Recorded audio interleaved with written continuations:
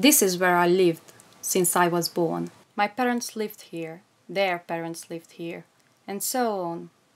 We belong here, and I want my children, my children's children, and all the future generations to live here, just like me and all my ancestors did in peace since the beginning of time. But recently, things have changed.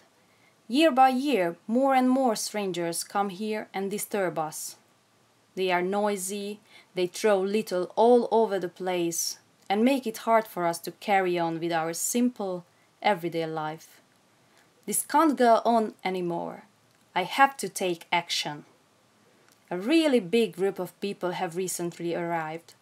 They are loud and speak different languages. They scare me. What do they want? Ruin my territory? Make fun of me? I have started to observe them, and this is what I found. Some speak more than the others, but all of them say interesting things. We should improve and facilitate communication between citizens and institutions. Together, we can overcome poverty. I want to make the world more sustainable by living in harmony with nature. So they are nice people. I totally agree with them. If they save the world, they save my world too. I want to hug them one by one.